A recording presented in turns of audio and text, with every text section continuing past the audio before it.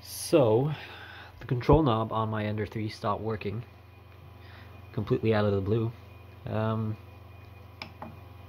can still press it, but it's unresponsive when I turn the knob.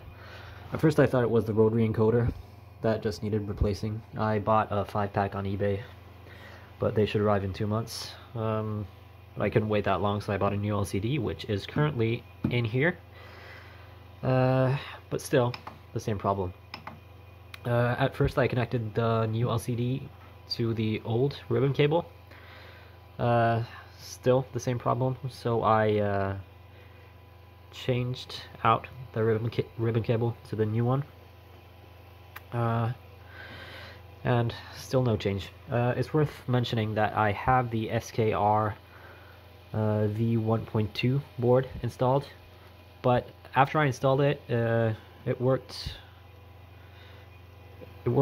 fine for a couple weeks, and then suddenly the printer was on. I left it for 5 minutes, I came back, and this didn't work anymore. Yeah. But in the meantime, I've set up a Raspberry Pi with Octoprint, and that works, but I mean, it sucks that I just spent $50 on a new LCD when that wasn't the problem. So if anyone has any ideas what I can do to troubleshoot this and figure out what's wrong, post a comment. I'd love to hear from you. Thanks, and bye-bye.